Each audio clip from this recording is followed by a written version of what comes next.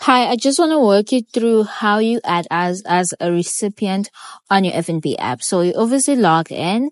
Upon logging in, then you go to your dashboard. It could be on your dashboard or you could search for it. There is a pay option. When you click on pay option, recipients comes up and other things. You click on recipient and you say add recipient or bill.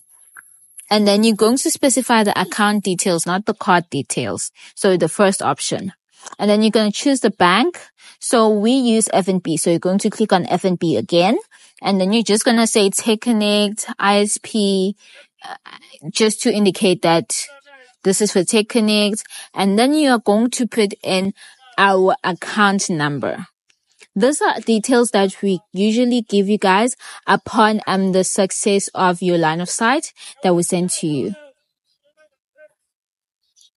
And then for your own reference, for you to know that this is for TechConnect, you could just write TechConnect Wi-Fi. That way you know. And for the recipient reference, you are going to use the account number that we provide you with. Usually it's 00 or it starts with 2 zeros or so.